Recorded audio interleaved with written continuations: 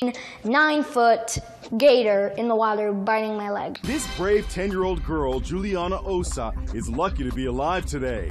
She beat off an attack by an alligator as she sat in a foot of water at a lake in Orlando. The alligator grabbed my leg. I tried hitting it to release me, but it didn't work. She's completely alert. The callers advised the child's leg was bitten. It's still attached. Rangers are with her. Get this, she learned exactly what to do during a visit to an alligator park, Gatorland. I thought of what they taught me at Gatorland.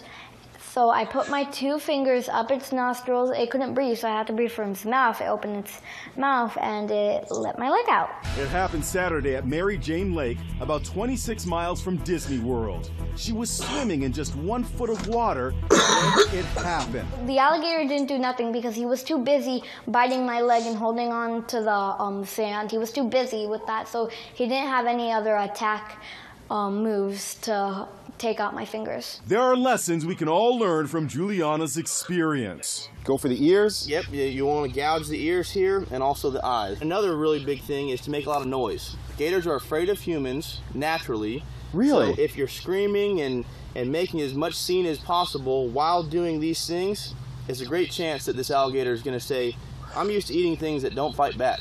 And let go of you. Little Juliana got 10 stitches and is on the mend. Juliana's mom, Monica, is so thankful her daughter is okay. It's a day at the beach that she will never forget.